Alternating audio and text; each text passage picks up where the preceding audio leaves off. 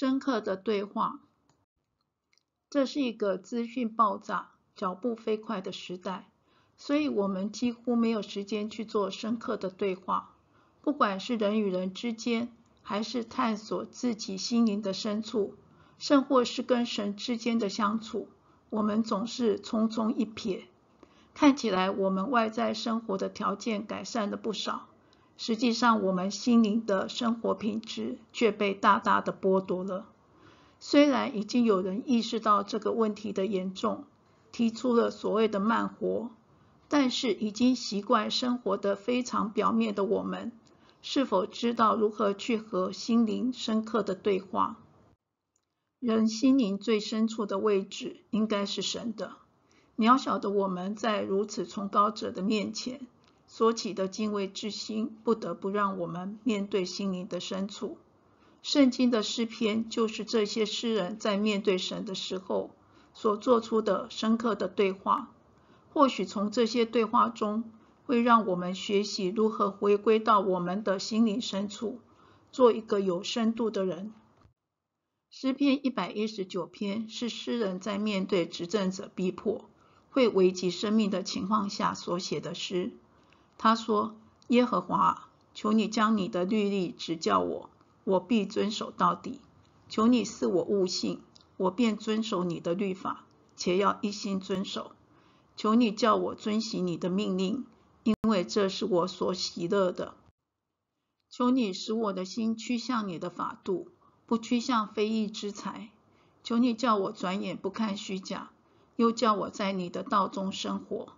这里看到他求神教他神的诫命，如此他才可以全心全意地走在神的道路上，并在其中感到喜乐。他祈求神帮助他的眼睛转离无用的事，并且期盼神的拯救。事实上，在这一篇诗篇里，他有许多次请求神教导他。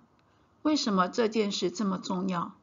因为他说：求你开我的眼睛，使我看出你律法中的奇妙。我看万事尽都有限，唯有你的命令极其宽广。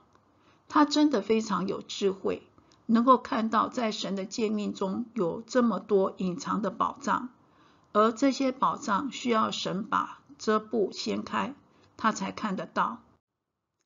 他看到了，就决定眼睛不再看其他无用的事物，要全心全意地走在这条路上，并在其中感到喜悦。他的意境就是耶稣说的：尽心、尽性、尽意、尽力爱主你的神。他对神的祷告不是说说而已，而是有行动的。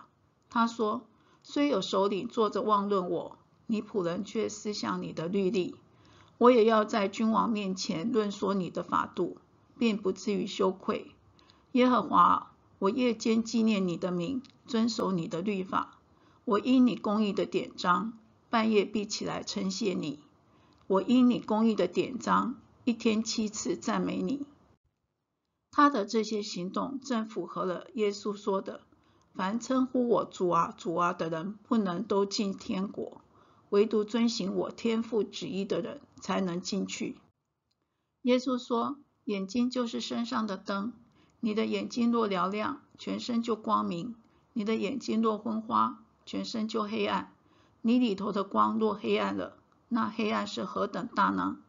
眼睛看见就是探索自己的心灵，和神做深刻的对话。效法这位诗人，祈求神教导他，然后全心全意地去寻求神的面，走在神的路上。